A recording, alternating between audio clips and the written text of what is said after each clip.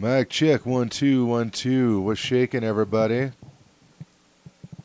Hey, everybody! Welcome to DisJointed Food Biz. I'm Dave Germain. With me, as always, Thor Markey. Hey, what's shaking, everybody? This is a podcast as opposed to the other podcasts that I do. This one is about the food service industry that I have been working in and out almost every position for a little over 20 years. And sitting next to me is a guy who has actually worked every position. Just about. Just about. The only thing I think I've never, I was kind of wanted to aspire to wonder if, just to see if I could do would be regional. Yeah. Because I like managing like seagulls, which means I like to fly in and shit all over everything and then fly right back out of it again. By the way, this show is meant for folks who work in not just front of house or back of house, but also for the managers as well. Talking about the industry as a whole, this isn't necessarily supposed to be about, hey, let's shit on everything. You know, owners, operators. Yeah, exactly. We like all kinds of different topics. Absolutely. You know what was kind of nice is that we had, see, that's why I knew it was going to go away. Because I'm like, there's no way in hell we got 22 people watching right now. Nice. One of the things that was really interesting that I found a group on Facebook about restaurant owners and operators and stuff, and it was being nice kind of chat with other folks and stuff. And I'm starting to get the impression that not necessarily everybody on there has had an insane amount of years of restaurant experience. Yeah. You know, which isn't necessarily a horrible thing. You're not doomed or anything like that, but there's it's a whole new world. Like, I'm guessing maybe some folks were bartenders forever and they finally got the money or somehow were able to get like a restaurant, and then suddenly they're like, holy shit, how do I manage? How do I do this? How do I do that? You know. Or they got degrees in the field and went right into a regional setup or whatever else. And I can tell you, I love culinary degrees. Oh my gosh, people. No, it's all bad. Don't do it.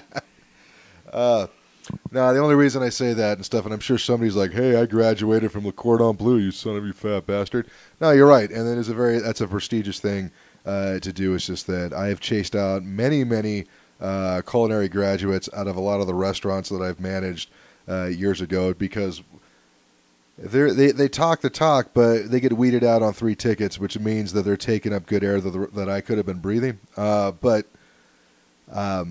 either way, I'm kind of biased. But not only that, you think 15, 20 years ago, there might have been 4 schools nationwide. Right. Now, all of a sudden, there's a school in every region. So what do they actually know? Where are they getting these people? Are they really putting in 15 years on the line or running their own restaurants? You know what it reminds me of? Oh, remember these were big back in the 80s and 90s, especially after the Tom Cruise movie Cocktail came out. Bartending school. Bartending school, yes. Oh my gosh. No. Now those have a little bit of merit. You do get the recipes. Yeah. That you can buy in the store. Yeah, exactly. Oh my gosh, I'm glad I went to. I'm really glad I went to that bartending school. Hold on for a second. Hey Siri, how do I make a margarita?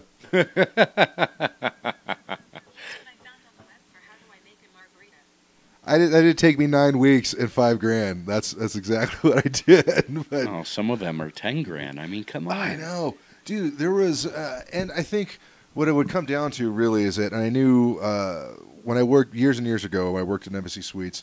The comp bar tender, I think her name was Samantha. I can't remember. Good name. Yeah. I hear you like that name a lot. Yeah, I like that name. That she was also an instructor at the bartending academy across the street. Okay. Hotels would hire from bartending academies because, like, hey, they already know the stuff. It says they should be proficient, and they didn't have to deal with an experienced bartender giving them shit about how everything is messed up and how it's run in that place. Or how it's slow. Yes, exactly. That too. Because it's feast or famine at hotels. But she was like, they accepted a guy who was blind. I'm like blind in one eye? And she's like, no, like seeing eye dog with a cane, blind. Dude, if you're out there, I want the video from that. Dude. That's kind of me, but I just think like he's the coolest dude ever and stuff, but he's doing all this flair, but he's just tossing bottles, but nobody wants to tell him, so they just keep taking new bottles and putting it in his hand. And like, yeah, man, that was great. Well, how do you count the liquor coming out? You don't know if it's pouring. I guess exactly. You can hear it. Well, you could do that. You could feel like if it's like, 1, 2, 3. He's putting his finger in the spout every time? I mean, come on. somebody goes around and messes up all the bottles and stuff. Like, I asked for a Long Island, and this is clearly a cafe mocha. So, so when the servers need change, if he's kind of a jerk about it, oh, that'd be fun. Dude, they make so much money there. Vodka with the Tuaca. Yeah, here you go. But the thing is they were like, how is it that you actually, like, we're asking, like, how can they justify that and stuff? Because he's not. What restaurant is going to be able to hire him? Well, and there is a couple bartending schools out there that have been around for a while, and they do teach you great things, for competition bartending and stuff like that. They'll teach you garnishes, whatever else. And like everything else out there, it's a stolen art. But, like CIA or Johnson & Wales or Le Cordon Bleu, they are just as prestiged. But majority of your regular sets of bartending school is some guy that, ran Timmy's down on the corner for 20 years. His name is Tad or Skip. Skip works. That decided he could make a couple extra money because his bar went under or vice versa. So... it's never a good thing, but hey, employers like to see that paper. Yep, he has a 3 gram a day coke habit. Let's see, there's a lot of teenagers that get accepted into that school because the guy's a creep. I'm gonna try to adjust the camera here just a smidge. It's the same thing with cooking schools or stuff like that, and it's just like regular college. All right, with anything out there, you can be book smart, but you don't know how to apply that. And in restaurant industries or industries that are moving fast paced, so like take doctors. Right. If you have a doctor that is completely book smart, but isn't the quickest sewer or cutter or whatever else, you're not going to see him in the ER doing surgery. He's going to do research. Right. But there is none of that for restaurants. Right. You could be the smartest book guy out there, but like you said, you can't handle 3 tickets, or your marketing schemes aren't running right because you don't know how the feedback's coming or how to judge your area, whether it's blue collar, white collar, whatever else, which is almost abolished nowadays. You're either poor, or rich. Yeah. Or you think that you're rich, and you're really poor. Yo, dude, I make all this money, dude. I make $2,000 a week. Yeah, that's cool. How many hours you work? Oh, I work about 120 hours a week. Really? Hey, that's interesting, man. Yeah. You're not. I mean, you got a lot of cash, but I don't know what you're gonna do. You're just shaving years off of that existence. Well, that's the coke habit. Yeah, exactly. There you go. Hey, I need more coke so I can do more work, so I can feel better, so I can do more coke, so I can make more money. I still remember that that commercial. Man, we should probably share this and so folks know what we're doing. Oh, wait, is that we got a chimer? Possibly. We might have got an auto host or something here from Vince, good old DM here. Oh, wait a second. I shouldn't broadcast it. It's a rebroadcast. Let's do this. All right. Well, while he's playing with the computer, if you guys have any topics after you've watched this, let us know. Give us something new to talk about. A lot of times we've been the last episode we went over the online apps, the Foodsbees and DoorDashes and Uber Eats and stuff like that. But one of the problems that we were talking about earlier this week was employees, hiring, things of that nature, and it goes from the top to the bottom. I'm a firm and strong believer. You take care of your workers, and they'll take care of you. But if you're hiring people that are book smart and can't apply these things and can't really work the restaurants or the hotels or actually work the job, they just kind of point and, hey, you go do this, you go do that. That's not really what's needed in this business. That's a boss. That's not a leader. Well, yeah. Right? This isn't a desk job. Right. Even as a manager, you got a lot of things going on. You got figure eights and employee issues, whatever else. But you shouldn't be behind the desk for more than a day out of every month. Yeah. Well, that was something that was very painful for me to realize when my first management job, because I thought, okay, I'm not going to be working the line anymore. I'm not going to be on the register. Yeah, no, I'm working every fucking position is what I'm doing. And I resisted that, I would say, the first year until I finally kind of learned how to embrace it, and be like, okay, I got to I'm the lazy guy here at this place. I was a Peter Piper. I was the shitty manager on the team, and which is weird. I got blamed for a lot of stuff, but I never got. I mean, there was a lot of stupid. It was funny. My boss at the time, he made it a point. He kept me in a specific pen, where Dave, you're going to do this, you're going to do this, but you're not doing anything else. I'm not going to have you do inventory. I'm not going to have you do this. Maybe occasionally I'll have you do the Coca-Cola order and stuff, but you're not going to do any ordering.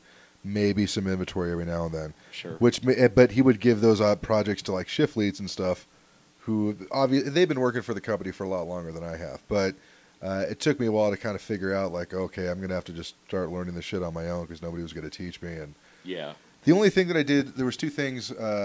One thing that I did really well there was the way that Peter Piper's labor worked out is that if you could sell one, there's birthday reservations, right? Because those are really big on the weekends. Sure. So there's three tiers. There's just reserving a table, and then there's a party pack, which, like so many pizzas for so many kids, and they're going to get a small amount of tokens. Or you could spend $20 per kid, and we're going to give you way more tokens and stuff, more pizza, plus a dessert, and all this other stuff, right? Well, even if you sell the mid-grade, you get an extra 2 hours on your labor. Sure. Right? So a lot of times when they hit labor, it wasn't because how they were running the restaurant during the week.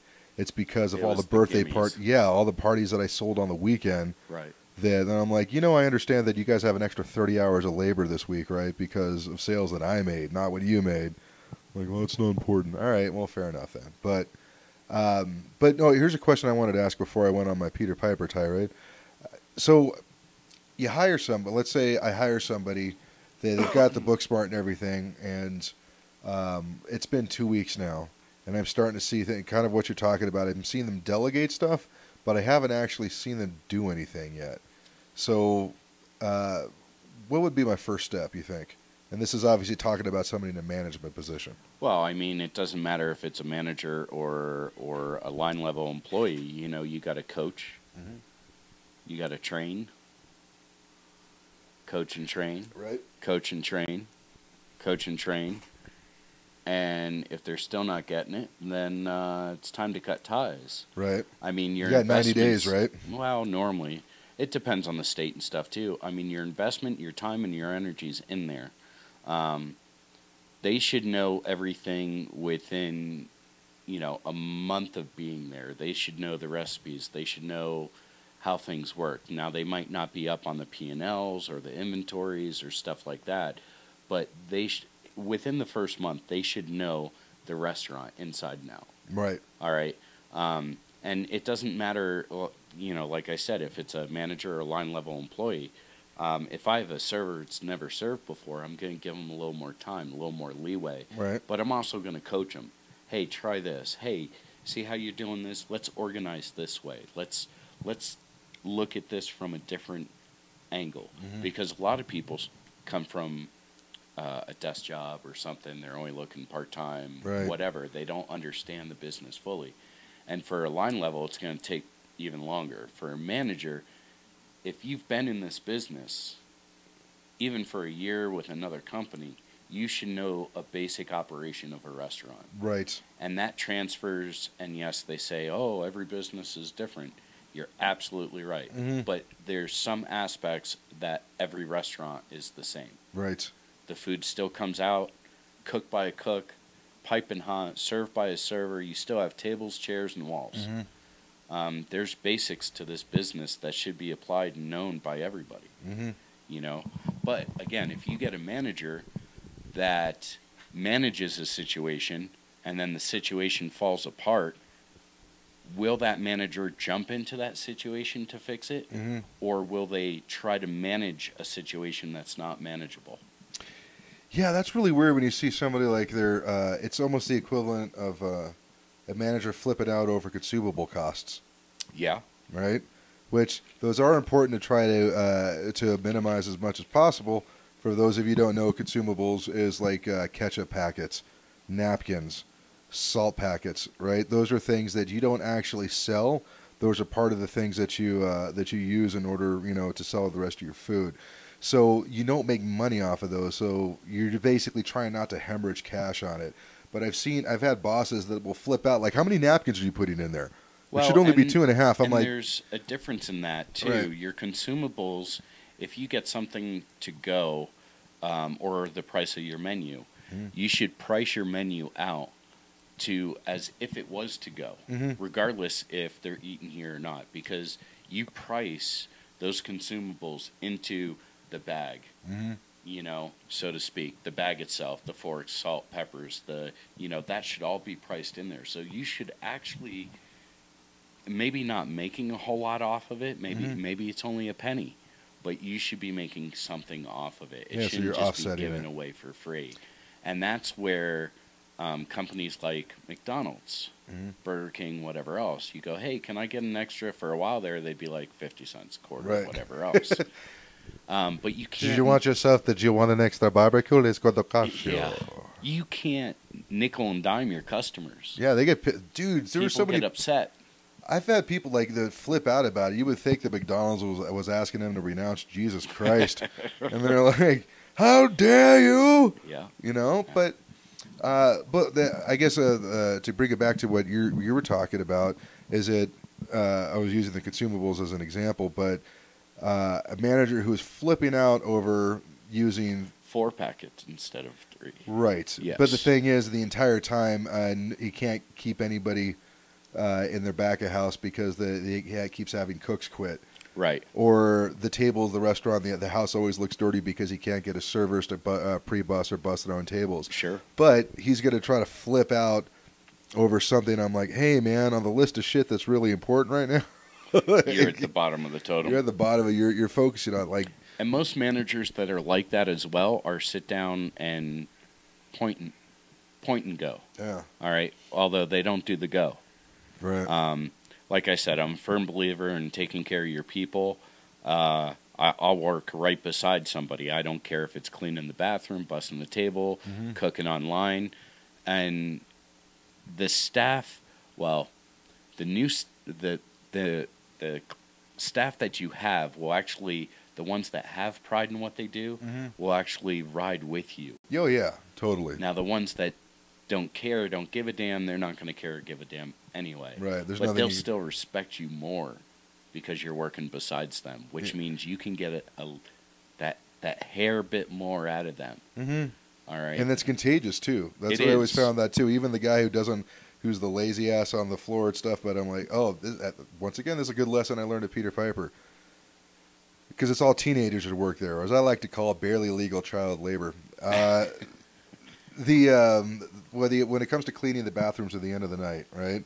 Which people do horrible shit to public restrooms, but the grossest ones is always the girls' bathroom instead of the guys. You would think it would be the guys. That's almost everywhere I've worked, it's been ladies' bathroom. Oh yeah. So when they have to clean out what we call the prize boxes, there was this new guy. He was like, "I cannot do it," and he would just kind of flip out. "No, you can't make me." And I'm like, "Fine then, give me the mop." And he's like, "Well, I could do it." Like, no. It's okay, I got this, man. Like, I had to show him, like, listen, dude, I'm not above cleaning out some nasty, like, apparently not every gal knows how to manage the little napkins, the sanitary things as well as they should be, right? And we're going to get roasted because we're dudes. Yeah. Saying this. Hey, listen, I'm the one who had to clean it up. I think I was born from a woman, so therefore I think I should have.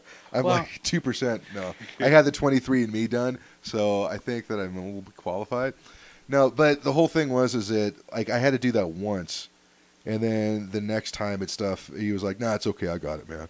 Well, I've had similar experiences, and I've always, and it could be females as well, but I've always told them, what are you going to do when you get in a relationship or you have a wife and kids, and who do you think's going to pick this stuff up? Yeah, exactly. You know, eventually it's going to be you. It's like, I hate to tell you this, bro. You can't ask your wife to take out the trash all the time. Like, maybe 40 years ago you could get away with that shit. 1930s you were good. Not now. It's 2017, son. Majority of the women out there are going to tell you where to go and how to get there. Yeah, exactly. So, but that's the idea. But you actually kind of talked about, you mentioned this many times, as far as like coaching, you know, training, like coaching. When it comes to, I can't speak for back of house because I've only spent, like, when I was at the airport, I trained a few of the cooks back there, and it was a small menu, so it's nothing compared to, like, you know, bigger restaurants and stuff goes. But when it comes to front of house, it was basically the traditional way of training is, here's the menu. Can you memorize the menu? Can you kind of stumble your way through putting an order in? Great. Right. Can you be here tomorrow? That's basically that's a big thing. And that was the training where you just kind of get thrown to the wolves and stuff, and either you sink or swim. And that's at that time, there was always so many applicants coming in. Yes. That you could do that. You didn't have to spend that much time in the training. But companies like Starbucks, when they really started to hit it big back in the 90s, they put an insane amount of training into every one of the baristas. And training is key and important, you know, and a lot of the bigger companies will lose out on training because the managers aren't completely trained, or they don't understand how to train, or they have so much to do that they don't have time to train. Yeah, you know, I found out that I can cut a good 20 hours of labor out of labor this week if I just have the manager work the register or have the manager do the cooking. So we send the cooks home during at the slow time. Yeah, from 2 o'clock to 5. Yeah, there you go. Yeah, you know, when all the prep needs to get done, all the other stuff. You know. Well, and then, you know, hey, you got a new person, you got to train too. Oh wait, you're doing the back of the house, but they need to train in the front of the house. You know, it's a lost art. I'm going to put the responsibility of training on this server who is not going to get compensated. I'll throw a burger at him. And they're 2 weeks old. Yeah, exactly. Best of luck on that. And then, like, hey, how come the service is going down? Well, I always say, I've said this before on other shows and stuff, is that something given away has no value. And when it comes to training, if your trainers are willing to train for free, then they're not really doing the best job as possible. I know this because I don't always I never did the best job as I possibly could have, unless I had a personal stake in it. So, not the restaurant that I work at now, but sure. But like when it came to previous restaurants like Macaroni Grill or Pizzeria Uno or other places that I've worked at, I trained them enough for them not to be a hassle to me and not to ruin the floor.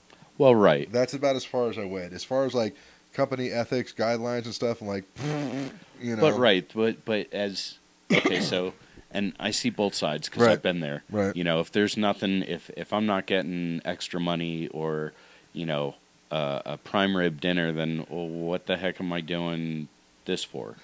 But same token, you get extra hands, you get to relax a little bit. But as a trainer, I've done a lot of training throughout the years. But even as an employee, you think, all right, well, this person's going to be working with me.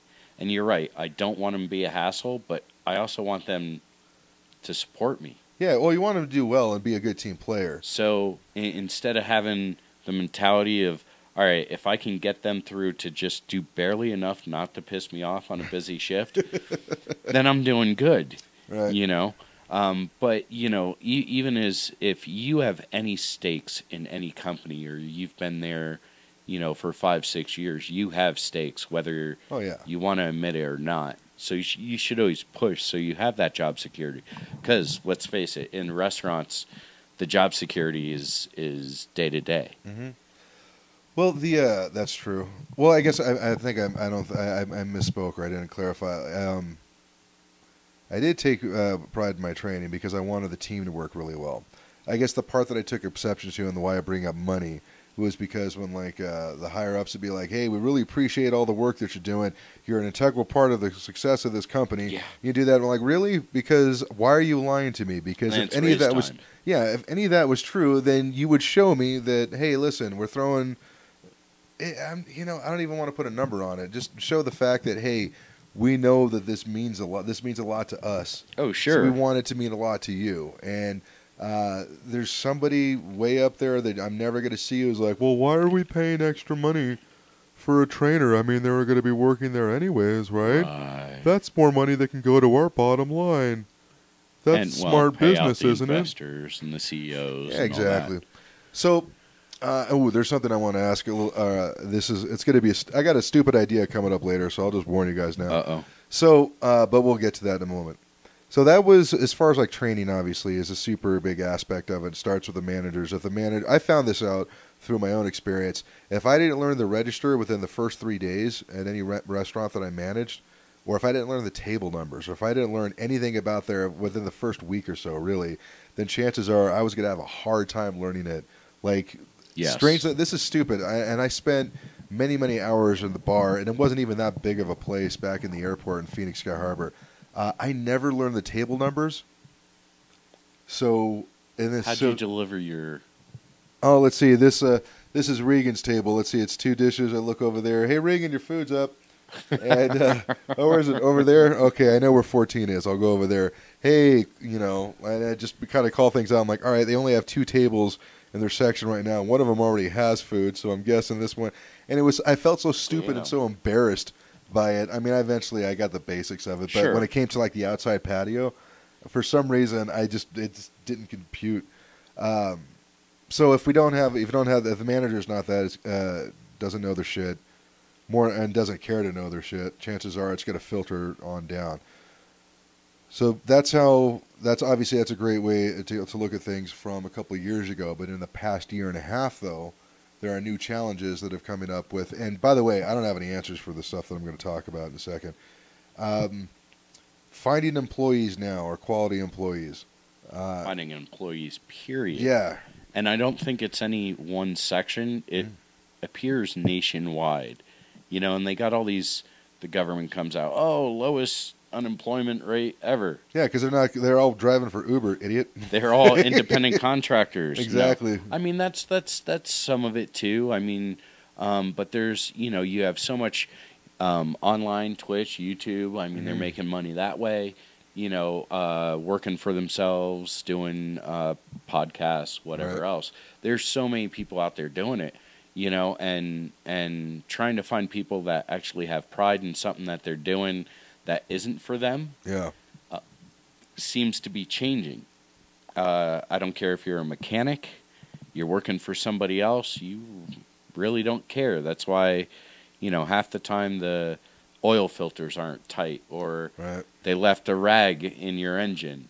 I mean, nobody seems to care about what they're doing anymore. And it doesn't matter if it's sweeping or cleaning windows, whatever else. So trying to find somebody to come into your business, and I'm speaking from a smaller business, the corporations as well, they're trying to make money. But, I mean, let's face it, in restaurants, we should get away from the corporate thing. Yeah. We should go back to the independent operators, but to try and find somebody that actually cares about what you're doing, your product, your building, your service, your customers, your people. Nowadays is hard, man. Yeah, and I think one of the there's many different reasons for that, and the idea of, well, gosh, man, there was this great.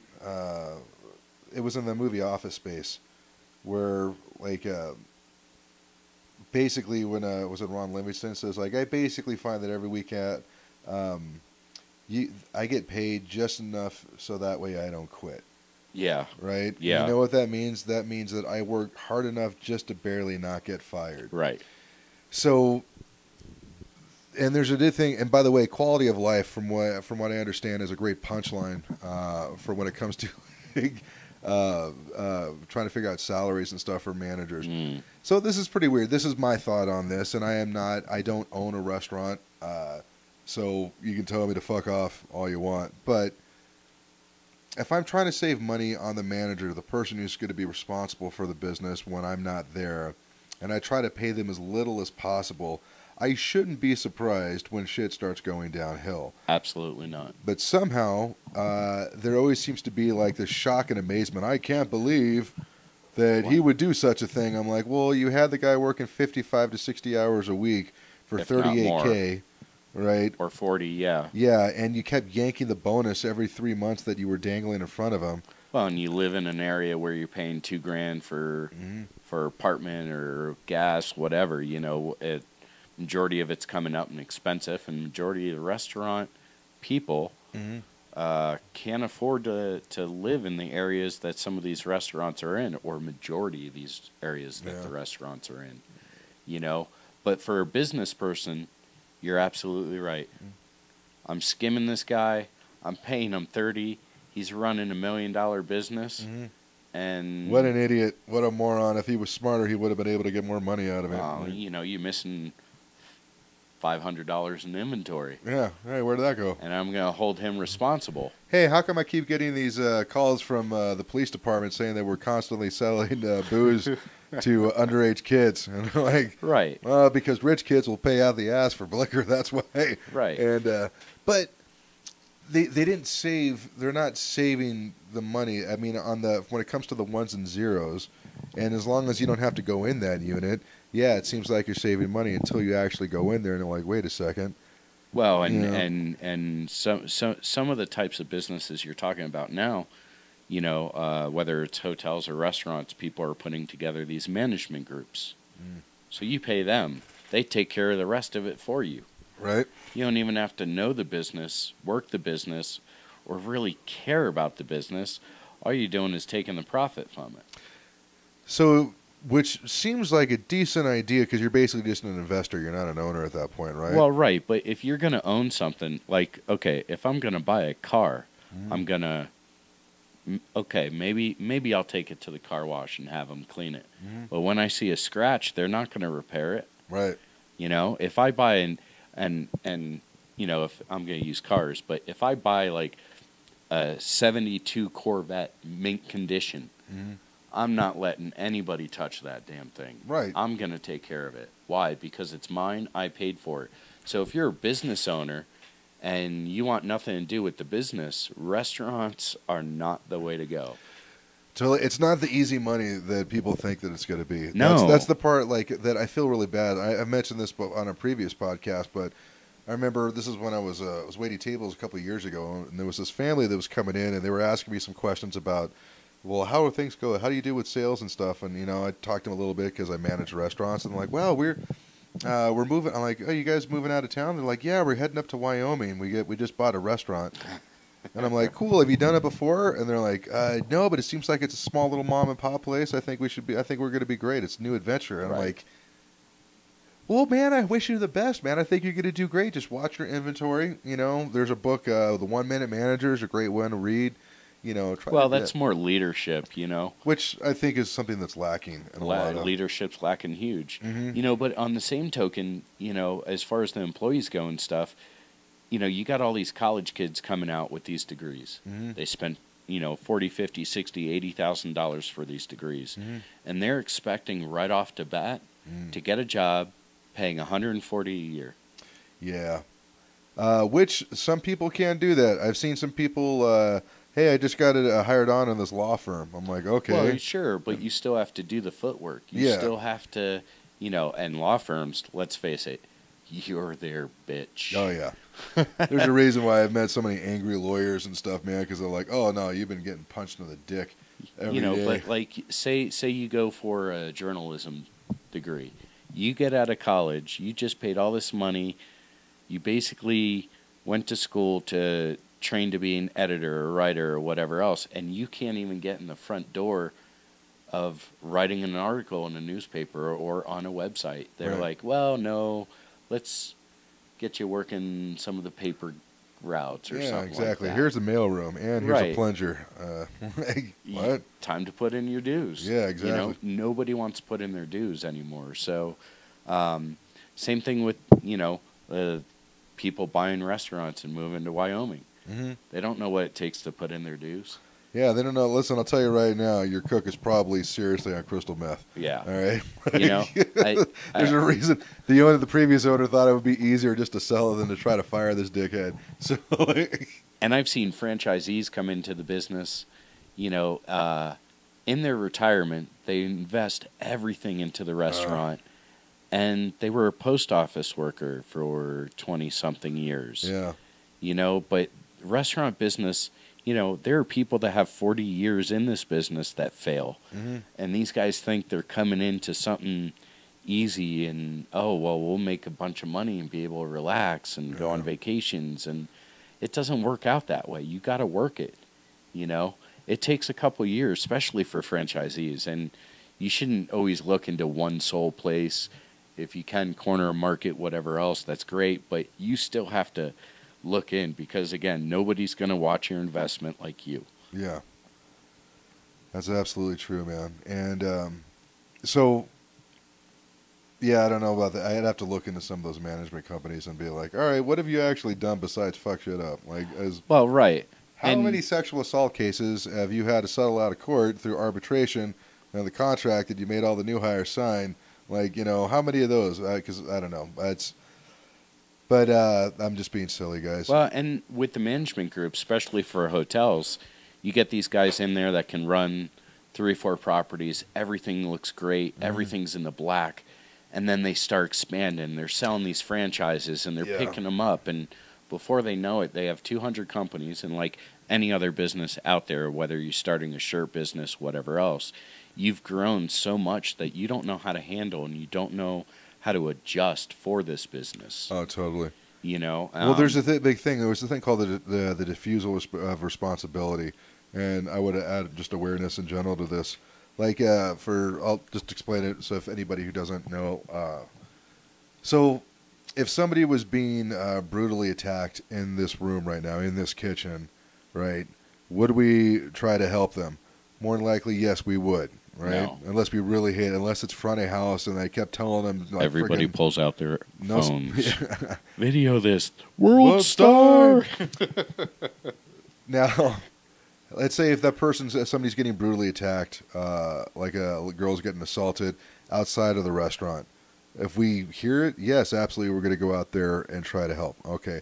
What if it's at the far end of the parking lot? We might not hear it. Might not. What if it's a mile down the road? What if it's on the other side of town? Sure. So the farther the issue actually gets away from you, the less responsibility the people tend to feel for it.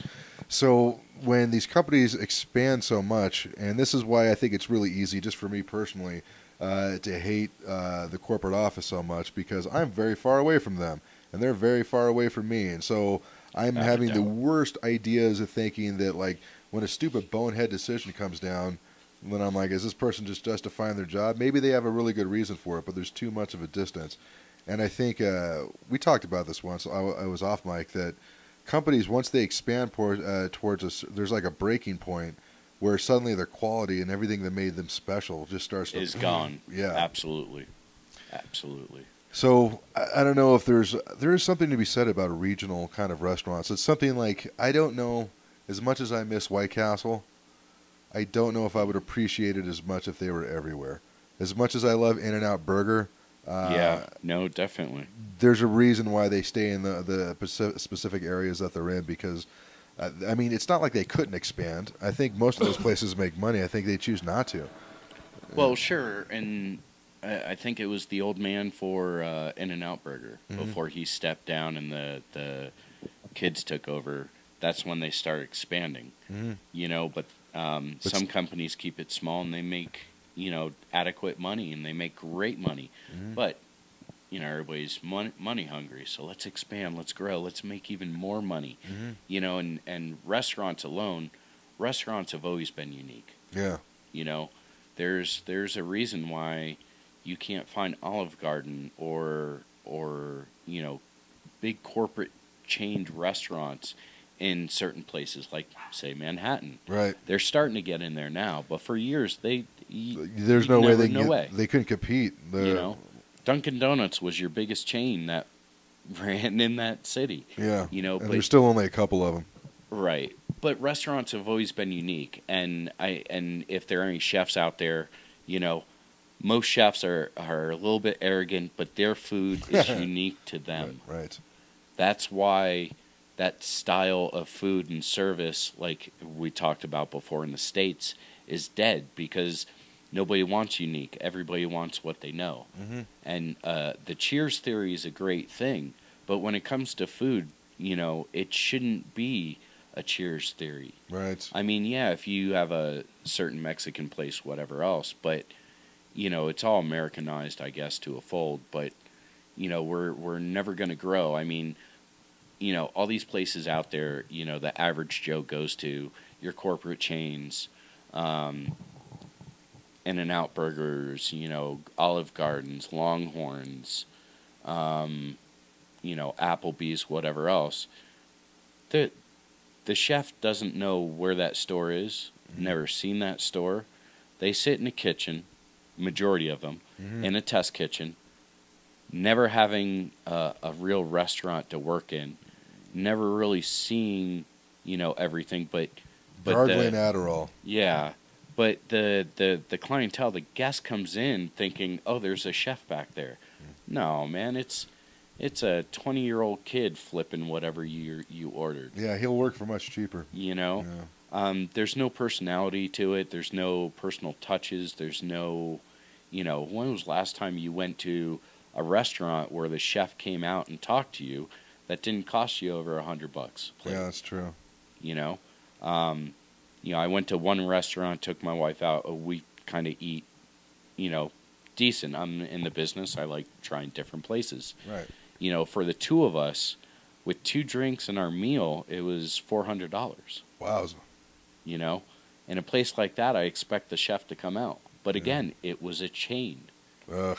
And yes, they had cooks and they have a guy in there that's titled chef, but as a chain, the main chef is sitting at a test kitchen. Mm-hmm. So what am I really getting? An alcoholic. His idea. Now, yeah, right. Now, don't get me wrong. You know, they're the big boys out there that everybody sees on TV, Wolfgang, Emerald, you know, Gordon. They actually hire chefs to be in their restaurants, but they go to their restaurants. Right. You know, they don't just let them be. They don't touch them or let somebody else run it for them and just look at numbers. Right. You know, they actually still visit and cook and move and, you know, but there's a lost in that, you know, with the corporations doing it the way they are. Yeah. Well, the other thing I was going to mention, this is the stupid idea the big issue we were that I wanted to talk about when it comes to staffing and stuff. I keep hearing through some of the Facebook groups that you and I are on, where they talk about the restaurant industry, and which there's a lot of really cool people on there. But when I keep seeing the phrase "adapt or die," especially when it comes to talking about like the ordering apps and stuff, I don't think that we made a clear enough. I don't think I made a clear enough point, or if we made a clear, I'll just take the blame on this one. Ordering apps are great, but that initial uptick that you have in takeout orders will eventually start to transition to the folks who used to come into your restaurant are now ordering from home. And so most of the folks that answered on the question, I'm like, what's your guys' experience of that? Some people really like it. Some people didn't. Everybody can agree that they don't want to give up 30%, but they consider it a necessary evil. But most of the folks who said that they were really up on it, I got the feeling they had been doing it for less than 6 months. Sure. You know what I mean? So I definitely like to see a company that's been doing it for, you know, the whole time, because it's only been, year and a half since all these came out. But, I mean, think about the product, too. They're steaming in these things. There's no way they're getting the same product that should be on the plate. But there were some really good ideas. I wish I should have brought it up by then, but it was a gentleman who was talking about how he decided not to do the apps. He was going to buy a car that he needed for the restaurant anyways and just have his own delivery in a 5-mile radius. Not trying to be greedy, not trying to sell to the entire city that he lives in. It's like 5 miles. There's plenty of houses. I can make money off of that. And then he would also put in like in-house coupons, so they had to come into the restaurant if they wanted to get that. And that's a fabulous idea. It was a great idea. And that's because you're getting them on delivery, and then you could also get them to come in. And I mean, I think getting a little marketing and free advertising because you're not really, well, I mean, you are paying the driver, but you're not really paying the driver. And keeping it in your own company, like I said before, I'm surprised somebody hasn't dropped, a little G in a bag and whatever else down the road. But and you never know who's delivering your food. Yeah, that's true, man. And but that was clearing up the whole thing as far as the apps. But the full adapt or die thing, aside from that, seems like a really good marketing or like if I was trying to sell you guys on an app, that sounds like something that I would say. You have to do this, otherwise you don't want to go out of business, do you? You don't want to be left behind, do you? Adapt or die. Well, here's an adapt or die for you. You do realize that any of your front of house staff can tell you to go fuck off and be working and have the same amount of money later that week, right? If not more, through ordering apps, through Uber, Lyft, Amazon Flex, DoorDash, Postmates. There's a bunch of these gig jobs that have basically, I think, I don't know if you would feel the same way, but have sucked out the talent pool. Sure, when it comes to your front of house and your back house staff. Also, some of your management. As a matter of fact, there's a gentleman I'm going to try to get on at some point. He's working at a breakfast place now, so I don't know when we're going to do this. But he got to the point that he would have, instead of managing the restaurant, he would have rather gone out and drove for Uber and Lyft because he was enjoying that. It was less stressful than what he was doing as being a GM. Sure. But the whole thing is, that was a GM who basically said, you know what, this sucks. I don't want to deal with this bullshit anymore. I can work my own hours, live my own life. Make about the same amount of money. Make about the same amount, So, I mean, I'm sure he enjoys the consistency back again. Some of the adapt and die thing, the adapt in this business is definite. Or die, if you're doing things right, you should never die. Yeah, whether you have an ordering app doesn't have anything to do with how good your recipe is or how good your service is. Or if you're marketing and advertising, that's like the famous phrase, oh, you have to spend money and make money. Yes, that's very true. You do have to spend money and make money in a lot of cases, but a lot of cases you don't. If you're an owner-operator, like going to the local chamber of commerce, getting in with them, that doesn't cost you a dime until they fees, whatever else, depends on your chamber. But going out and talking to your bigger accounts, if you do takeouts and to-goes, like your dealerships, your hotels, talking them into becoming a preferred vendor and stuff like that, it doesn't cost you nothing but your time. And if you're the owner, you've already spent that money and your time's already in it anyway, so you're not really spending anything to build it, but there are things, if you need a quick freeze cooler, you got to spend it. Getting on TV or having commercials or flyers or whatever the case may be, but there's a lot in this business that you don't, and it just takes you talking to people. Yeah. Whatever you don't want to do, start there. So that's when it comes to like challenges and stuff, I think. So rather than say, hey, you're all screwed, right? You need to give up more money. That's not what I'm saying when it comes to trying to find talent, because we all know that. First of all, if you're working like a small, like 100-seat restaurant, all right, there's no way in hell you could afford to pay your servers 18 to 20 some odd bucks an hour, or being able to the point where, because basically what it is that. It has to be worth more to come into your restaurant to work in your place than it is to do Uber and Lyft, and that's going to be. I think that's the really, really big challenge here. Is the ask yourself the question is, why would I, right? Well, and there's there is a guy. I'm not going to mention name, restaurant, or anything else, but he was failing as as his first restaurant. First couple years, he was getting ready to mortgage his house. He decided to change everything. He put everybody that worked for him, and I don't know the specifics on how he was able to do this. Maybe he got a loan, whatever else. But everybody that worked for him, he put them on a salary. Stopped taking tips. Right. From the host to the busboy, and throughout. Gave them benefits, gave them paid vacation. Within the first year, turned a profit. within the second year, made enough to open another restaurant. Right. That company's been expanding and growing, and it's very different from what we know. So a lot of people are fighting the change, but it's a great change. I think so. I'm not necessarily sold on tipping as the best way to go. Oh, no, definitely not. Now, they'll still take them if people insist, and they split them up, whatever else. But it also gives... So after he opened up, more restaurants, the original staff that were with him, he gave them ownership. Okay? So if the dishwasher's walking by and there's an issue, he could correct it. Now, what's odd about this is, depending on the area you live in, you get say you give them, $32 a year. Okay. All right. As a dishwasher, it's not too shabby. You're gonna be like, sweet. Right. You got a problem? I'll take care of that for you. No problem. Everybody in that house would take care of that house. Well, because they all have a stake in it. I remember when I worked at Nico's Mediterranean Grill and Bistro back in New York, which is no longer there, the restaurant, not the city, and we pulled tips there, which that'll happen in a lot of diners and stuff. But granted, not that the money that paid for the whole staff all came out of the tips. It didn't. Like there was floor cuts, that was the tip pool, and then there was a house cut, which is what let's say if the tip pool was $100 that evening, then he would pay out of his own pocket $100 for a house cut. House cut was something like your expo, which was usually a server. Right. Your host, whoever's on the phones. So that way, nobody felt that they were getting shafted because they were getting money. Sure. Right.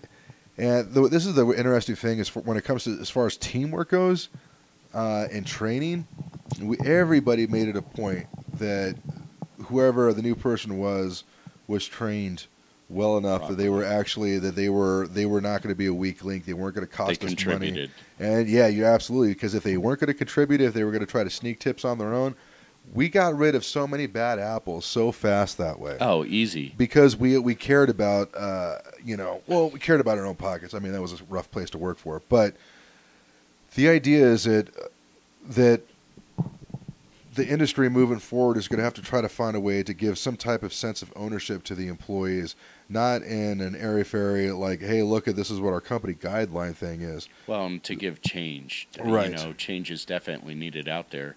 And it's part of taking care of your staff to have ownership in the business that you have. Pay them well, they'll be loyal, whatever else. Sure, because they're just as money hungry as you are. They got bills the owner. to pay too. They pay just like you. Yeah. Maybe they don't want to do it the rest of their lives. Maybe they do. But even as a chef, do you aspire to have your own restaurant? What happens when you get your own restaurant? Is that it? The dream's done? No, hell no.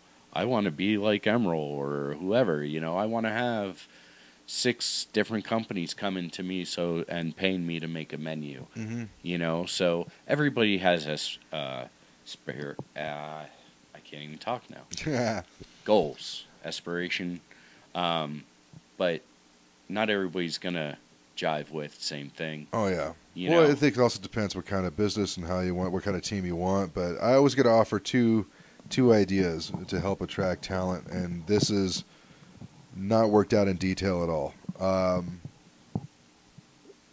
Time is really important. Like I always think if you can't offer more money, perhaps more time might be able to be a better substitute. Meaning, so let's say,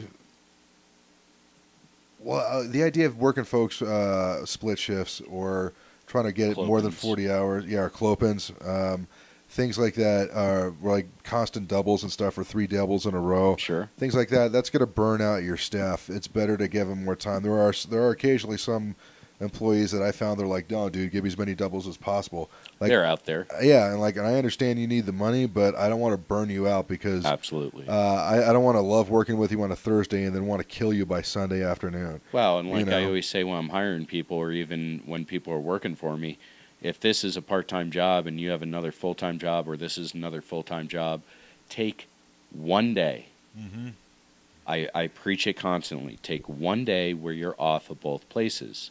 And yes, my reasoning for that is because I don't have somebody who's working for me that's going to cut a customer's head off for asking for a napkin. Right. You know, but the quality of life, and as I get older, I mean, I enjoy quality of life, especially with the hours I work, but it's also for your employees, you know. And with the doubles, you're tired, you're worn out, whatever else. This is the point of diminishing returns. Yeah. You know, so what kind of service are you giving if you've been doing 3, 4, 5 doubles in a row? You're working 12, 14-hour days just on the floor, not to mentioning side work, and then you have to seem happy? Yeah. Well, I mean, like I said, the idea of giving them, like, keeping them, like, more time. I don't know if it was like, vacation. Like paid vacation for servers, it's not expensive for a paid vacation. I don't understand, but that was one of those things. I think many years ago, the industry, somebody was like, "Well, let's see, we're not paying that much anyways. Why don't we just not pay at all?" Part time is going to need to have benefits. That's the industry kind of fucked themselves when they're like, "Let's have everybody work." The government and everybody. Well, okay, there was a couple things with the last company that I worked for. When something came down from the government, the way that they reacted to the new rules was akin to a drunk guy beating the shit out of his kid and saying, "Look at what you made me do." That's not right. So that's kind of how some of the responses, like, "Well, let's see, if we have to offer insurance, then we're only going to do it for for full time, and we're only doing it this. By the way, the insurance is going to suck, and it's going to be overpriced, so nobody has to wants it, and we did our best anyway." Right? Yeah, exactly. So there was that. But either way, now they're kind of boning themselves on this because now they cut all the benefits, the vacation time, any type of thing with the raises and stuff, and they want to know how come they can't keep people. So there's that. The other one, and this is the real bizarre thing that was not going to make any sense, and I don't think any owner would want to do. Publicly traded companies, right? Restaurants. Everybody wants to aspire to the point where they get so big where they can now offer shares. Make millions. Yeah, make millions and stuff. Maybe some of those shares should go, if you're going to be paying out dividends, make some of those shares go for for the people who actually helped you get there. So they feel like they have a bit of ownership in the company. It doesn't have to be, you know what, I would think on some companies, even if they set aside 5%, which is still a lot, right? But it's still 5%. But if you think depends on the size of your company, right? But you know what? Something that happened when I started very young in the restaurant industry, you know, that Christmas bonus. Oh, I remember. I had one of those once. I remember my owner coming up to me, and I was working for a Relais Chateau at the time, and just throwing me $500. Wow. Hey, man, have a good Christmas. Great job. Thanks for everything you do. I almost teared up one time watching another company. Like, it was a Pizzeria Uno's in Tempe, and they were doing a party it was a construction company for the end of the year and stuff, and the boss had envelopes for everybody, and he was given an envelope in one hand and shaking the hand with the other, just thank you for all the hard work you've been doing. Thank you for all the hard work. And I started to get weepy, man, because I was like, that guy gives a shit about the people that fucking work for him. My guy, no matter what, we made $20,000 for him on New Year's one day. He never even said thank you. Yeah. Like, oh my gosh, why am I doing this? So, I think that's something, an idea. Like, if you want people to your staff to, take ownership in their job and stuff, ownership would mean that you're making money. Like, that there's something that you have out of it. So maybe try to not just talk about the ideals, but the actual practication. And there's still loyalties to be made like that. You know, as you get into finer dining, they still, most places, depending on corporate or private, they still do what's called the shift meal. Yeah, so, that's not a whole lot. I mean, unless you're selling steaks and stuff. But I mean, if you got $1 million property, you tell me you can't take a percentage of that and hook it up for shift meals every day. You can't flip out a burger for somebody. I mean, the loyalty that would bring. As a manager, hey, go cook something. I used to do breakfast every morning when I opened, which was only once a week. But everybody's like, cool. Now I would cook it, Everybody else go on doing their thing, and we'd have breakfast. Yeah. You know, go buy donuts, go buy pizza, go get your staff something. Stupid little things. Mm-hmm. Like a handshake, and I mean, even a card for Christmas from an owner would be phenomenal. Oh, yeah. Doesn't have to be $500. $50 would be great. Hey, go get yourself something, anything. I remember the last day that I worked at the airport, I bought donuts, like 24 donuts for both restaurants, and then another one for my two for my food court. So it was like $50 worth of donuts or something like that, right? As I'm walking through security and I'm going through the look on every other place who didn't work for us. Oh, sure. They're just looking at us like, what? I want a donut. Like, it's just a donut. It's just bread and sugar. Like, it's. Well, but the whole thing was, the idea was like, you're getting donuts for your staff, and I'm like, well, yeah. Do you guys not? You know, but it's weird. Like, I could feel their sugary diabetic hearts breaking. You know, because they just wanted a little bit of acknowledgement. Yeah, but you have to do it on a day that isn't Mother's Day. Right. You got to sneak up on it sometimes, or like, you know, because I mean, let's face it. As a manager, as an owner operator, I'm only bringing food in on Mother's Day because we're so busy, everybody's working open to close, that I don't want you guys taking breaks. Yeah. Grab the sandwich, grab the pizza, and keep knocking it out. That's exactly. You know what? I'm planning on next Mother's Day. I'm going to walk into a specific restaurant, see if they notice when I go back and start rating their own food. I'm nice. just like, hey, I'm taking a bunch of granola bars and some candy. See you later. I'm out. You know. That is the only time that we do that. It's crazy. Really is. Yeah, it's nuts. But either way, we brought up some issues on this particular episode. Obviously, we don't have all the answers, just a couple of ideas. Just like I'm sure whoever's watching this video, you might have some ideas, man. Feel free to share them. We have watchers. Yeah. You can hit me up at DisJointed Films. I should have put the Twitter for Chef Dave AZ. That was the Mystery Diners one. But okay. I should probably set up like an email or whatever, like if folks have questions and stuff, because we would love, like I said, more topics and stuff, man. Ideas that folks have about, you know, as far as like marketing stuff that works, that doesn't work, and hopefully we'll be getting some more. We'll actually be getting some chefs on the show pretty soon. I will promise that I should be getting a new camera by, if not next week, or the week after, so we won't be as fuzzy. But we appreciate that if you watched this far, thank you so much. I look good fuzzy. Yeah. This is like dead sexy. Is there anything you want to say before we head on out here, sir? No, I'm good. Oh man, thank you once again. Anytime. Hope you guys chime in, able to let us know what you think, see if we're full of shit or if there's any merit to what we're saying. Yeah, if not, we will fucking find you. Seriously, like I got vacation time coming to me and a car full of gas. So. But thanks you guys for checking it out. So signing off for DisJointed Food Biz, I'm Dave Germain. Thor Markey. You guys have a great week.